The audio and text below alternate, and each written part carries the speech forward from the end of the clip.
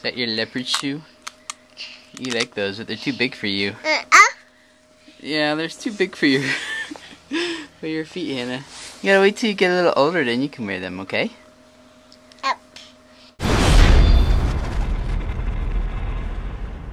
What up, guys? Hey, we are going to do a video shoot at banners.com. I know the guys who own that company, and they want to do some product videos and stuff for their new website that they got coming out pretty soon. It's just kind of like tutorials of how to set up different things and stands and stuff that they sell. So I am on my way out there right now, but first I gotta make a pit stop at Target because the tripod I have is a really old, well, it's not that old, but it's pretty cheap and it's way too short. Like, you put the camera on it, it comes up to maybe about your like your chest height or something. I need something that's another good foot or so higher. So I'm gonna stop by Target, see if they've got something, and then we're gonna go on out to the, well, we're not actually doing the video shoot today, we're just getting set up because the guy who was supposed to be the model for the video, he had a family emergency, so he's not going to be able to be there today. But we're still going to get the lights set up and the background set up and get everything ready to go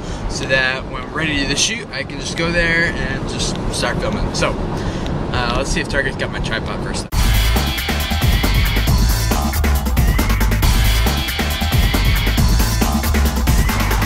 Alright, here we go. Let's see. This is the one I used before, the 66-inch one right here. It's pretty tall.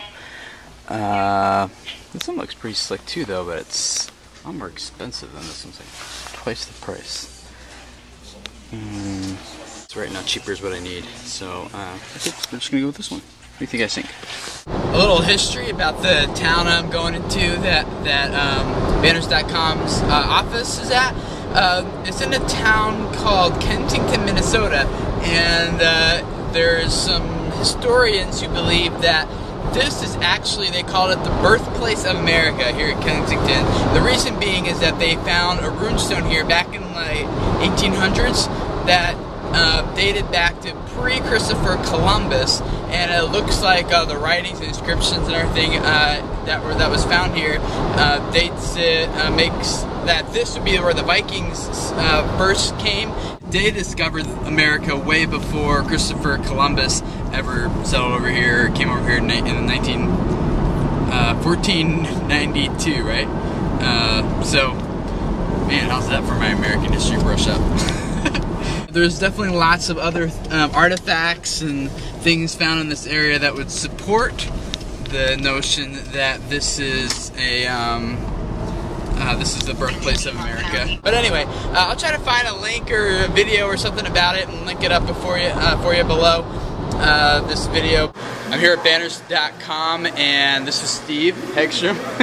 He's one of the owners here.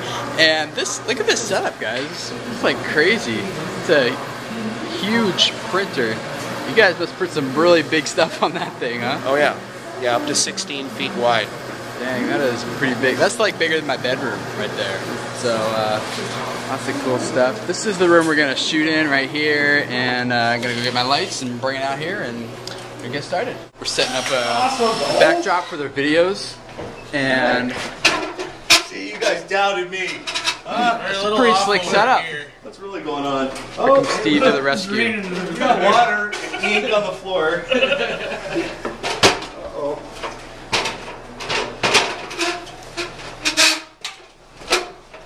I think I'm gonna move out here before it falls on me.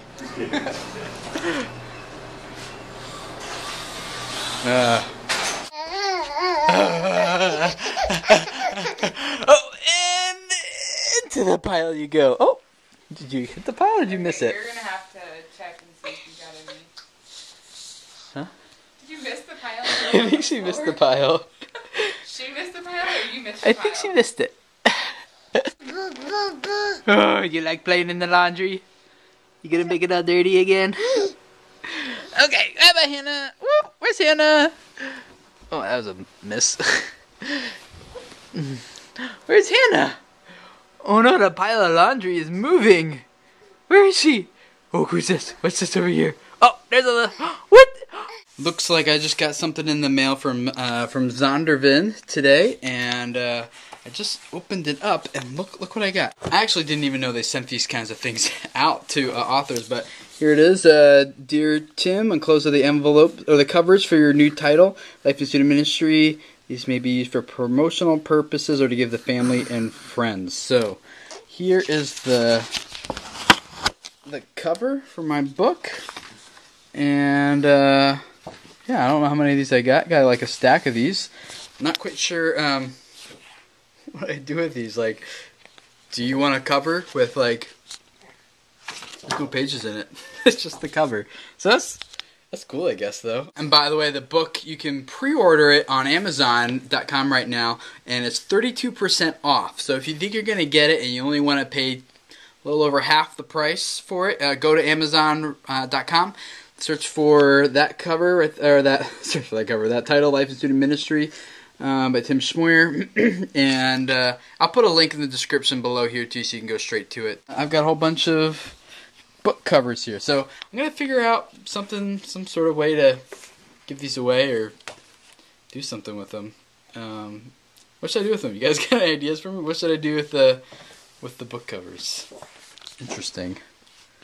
Oh, I left my SD card reader at the place this morning, and I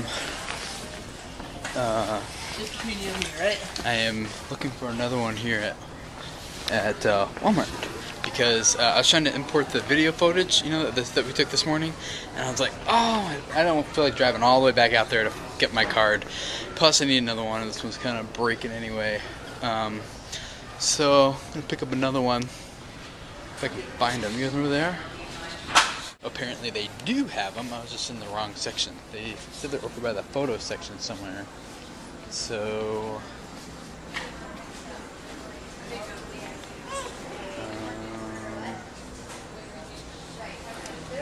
Not around here. Let's try looking around here. Over here somewhere, maybe? No. Aha, I found them. But I don't see any card readers. I just see cards. Lots of SD cards. But what good is an SD card if you don't have a reader for it, you know? I was wrong. They do have one of what I need to get. So, grocery shopping it is. Alright, jelly, check. Whole chicken, check. Bagels, got bagels. Onions, check. And I still need to get stamps at the register. Which will be right back. So, here we go. And the last stop is the Douglas County Library. Dan and I watched 2012 last night, and gotta return it. I took a picture of my book cover and posted it on my Daily Booth page, which sent it to Facebook and Twitter. And I asked people, what should I do with these book covers? And here's my favorite answer so far. Use them to wrap the hymnals / Bibles at your church so it looks like everyone is reading your book. That's awesome. Good one, Brian. It is 3:45, and at 4 o'clock in 15 minutes, there's a YouTube is doing a live. Whoops, reverse helps, huh? Is doing a live stream of for partners, YouTube partners, which I am one, thanks to Kevin Nalty. If you guys don't know his channel, you should go check it out.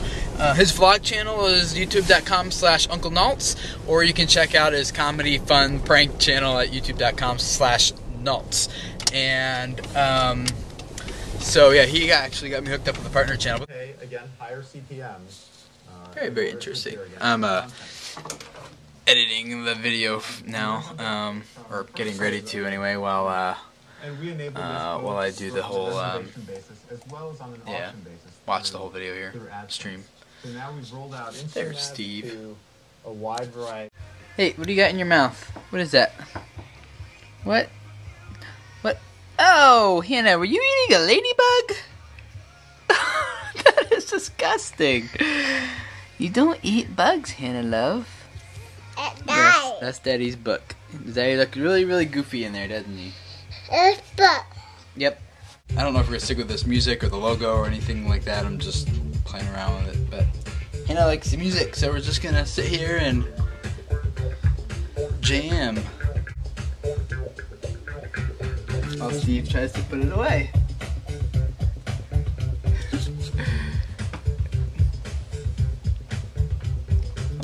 It's almost over.